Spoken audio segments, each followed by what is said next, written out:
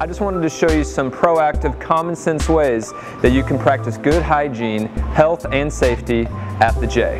Come on. One of the first things that you can do directly after you enter the J, especially since you've just opened the door, is use one of our hand sanitation stations or go immediately to the restroom and wash your hands.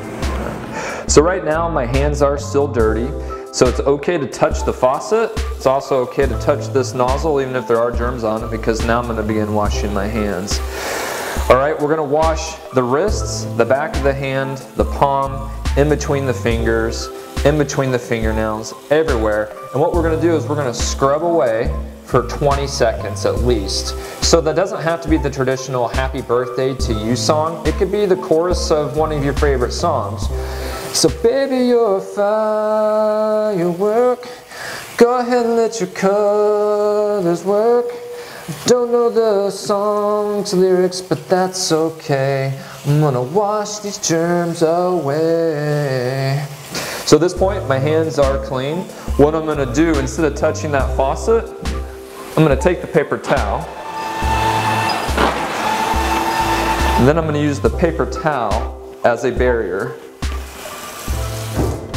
You're going to keep the paper towel that you just used to dry your hands. If there is a handle, you just use the towel to push the door open. If there's no handle but it's a swing open door, that's okay.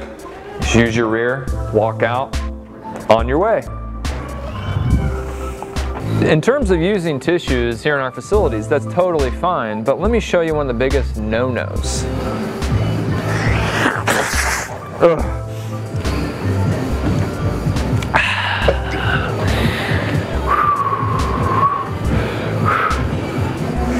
Now let me show you one of the biggest yeses.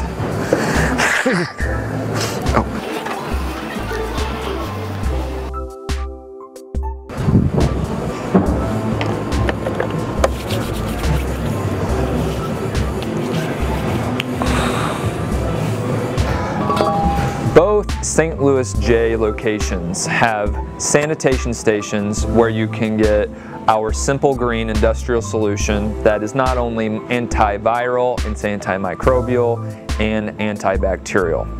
How you'd use this solution is you would saturate the blue towel with the solution, and the way I would describe this is the germs, virus, microbes, they're all going to be like ice cubes, and this solution on this cloth is going to be like a wildfire. You want to be sure to wipe down every surface that somebody may have touched and you maybe will touch. So that includes handrails, heart rate grips, buttons to increase speeds, inclines, and then also this touch screen display. When it comes to our weight training machines, you want to make sure that you are wiping down any area of the machine that your head, face, hands, and maybe even some of your stuff will be touching. So that includes this area where your head would be resting, down here by the hand grips, both under and on top of it, both sides.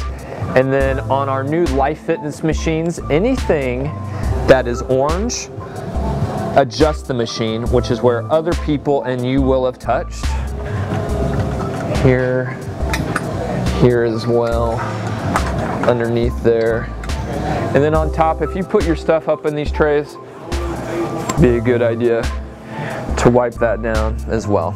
Again, 30 to 60 seconds, not too much time. And just so you know, these blue towels are being swapped out by our JCC staff hourly to keep fresh towels available for use. If these blue towels are not the option for you, you are more than welcome to use our paper towel stations as well in the very, very similar way on our equipment.